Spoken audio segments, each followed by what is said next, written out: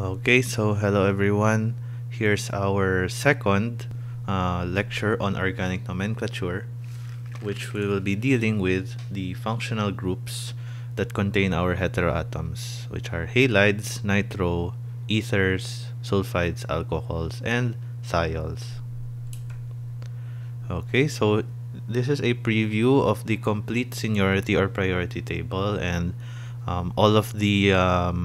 almost all of the functional groups in this priority table will be discussed in this video series. And so now we will be discussing the groups that are in the lower half of the seniority or priority table, primarily the nitro, halide, ether, and sulfide functional groups, which are below the alkane priority, and the alcohol, thiol, and amine groups, which are above the alkane, alkene, and alkyne priority in the functional groups. Okay, so we first start with the ones below the alkane priority group. So in this case, we have to always treat them as substituents. Okay, so in this case, we have our descriptors for a halide, nitro compound, ether group, and sulfide group. All of these have a lower priority than the alkene, and so they get a larger number than the alkene. Okay, so we first start with alkyl halides. Okay, so alkyl halides are carbons connected to a halogen. Okay, so these halogens primarily are fluorine, chlorine, bromine, and iodine. These are the commonly observed halogens in organic chemistry. And so here are some examples. We have trichloromethane, which has 3 chlorine atoms, bromoethane with a bromine atom, and bromomethylbenzene, which has bromine as well. Okay, so how do we name alkyl halides? Okay, take note before we start naming that we have unique prefixes for these alkyl halides. We have fluoro, chloro, bromo, and iodo. Okay, each corresponding to the halogen elements. So we first determine the priority functional group. In this case, the halides cannot be a functional group, and so in this compound, the alkane is our priority functional group. So we have our cyclopentane ring, which forms the basis of our parent chain. Okay, so the parent name is cyclopentane. We identify the substituents. We have fluoro, denoted by F, fluorine, chloro, denoted by Cl, chlorine. Okay, and then we start locant numbering. Okay, so why did I number it this way? Well, in this case, we can start anywhere because it's a cyclic compound. We have to start at least with closest to a substituent, so you can start either with fluoro or chloro, but we choose chloro because it is lower in alphabetization. Okay, so C comes before F, and so chloro gets number 1 in the substituent locant numbering. Okay, and then we assemble the name: 1 chloro, 2 fluoro, cyclopentane. Okay, so it's quite simple. Okay, so alkyl halides can also be named with common names, and this is typically formed using the term alkyl plus halide. So we use the alkyl name and then end it with the halide name. Okay, so these are usually only used for simple alkyl halides. So for example, we have 1 chlorobutane.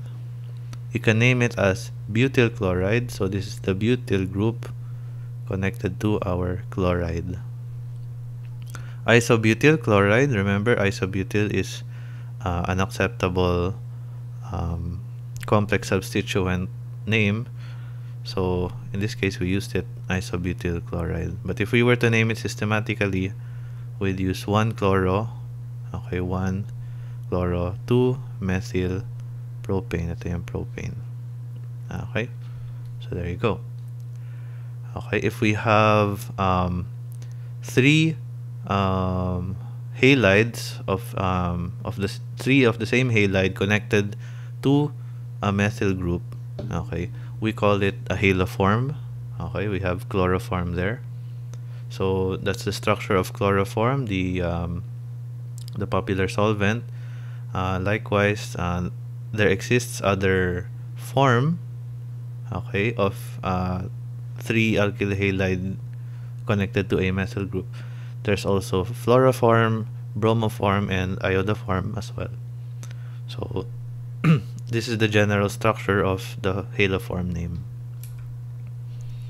Likewise, there's also common names for methyl groups connected to 2 chlorine or halide atoms. We call them methylene halides or methylene dihalides. Okay, so for example, methylene chloride, this is its structure. We have 2 chlorine atoms connected to methyl. The common and systematic name for it is dichloromethane, or DCM, which is an abbreviation. And then for 4 halogens connected to a methyl group, we term it as carbon tetrahalide, which actually is actually a inorganic name, okay, because some people claim that it's not anymore an organic compound because it lacks hydrogens.